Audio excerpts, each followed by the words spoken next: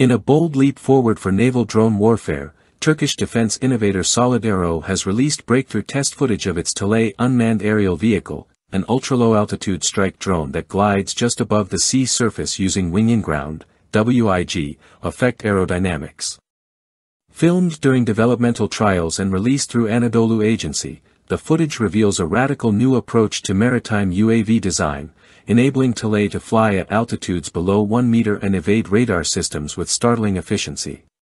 The drone is expected to make its formal debut at IDF 2025 in Istanbul, sparking global attention from defense analysts and naval planners.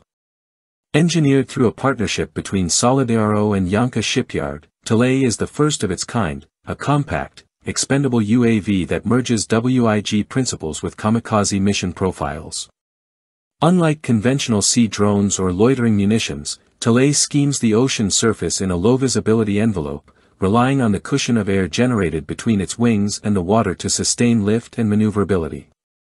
This design allows it to cruise at speeds up to 200 km per hour, carry payloads of 30 kg, and sustain flight for up to 3 hours while maintaining communication over 300 km, likely through beyond line of sight (BLOS) relay networks. Its modular architecture includes foldable wings and a carbon composite body, allowing for swift deployment from ships, coastal batteries, or mobile launchers.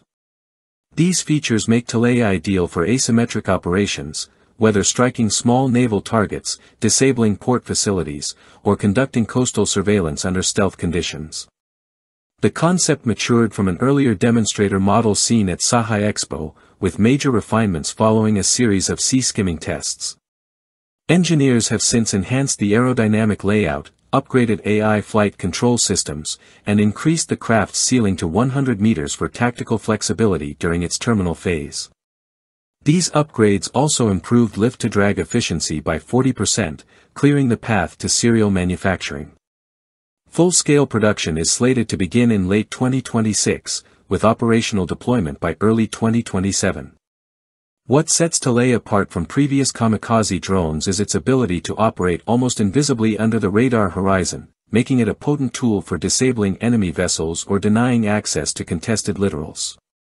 Unlike traditional aerial threats that may be detected or intercepted at higher altitudes, TALAY's ultra-low profile allows it to exploit gaps in naval detection systems, especially in cluttered or shallow water environments.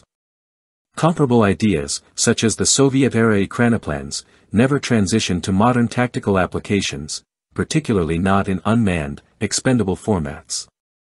Strategically, this new capability offers the Turkish military a powerful edge in contested waters like the Eastern Mediterranean or Black Sea. By enabling rapid, radar-evading strikes from unexpected vectors, TALAY can help enforce blockades, challenge surface fleets, or protect coastal zones with minimal logistical cost.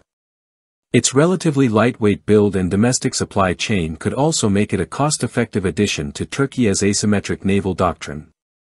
Though export deals remain unconfirmed, early units will likely be absorbed by the Turkish Navy.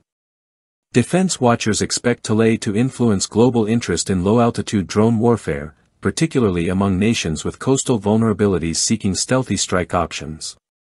For now, SolidAERO's creation stands as one of the boldest reimaginings of maritime UAV tactics in recent memory, fusing speed, stealth, and sea-hugging agility in a package designed for modern naval conflict.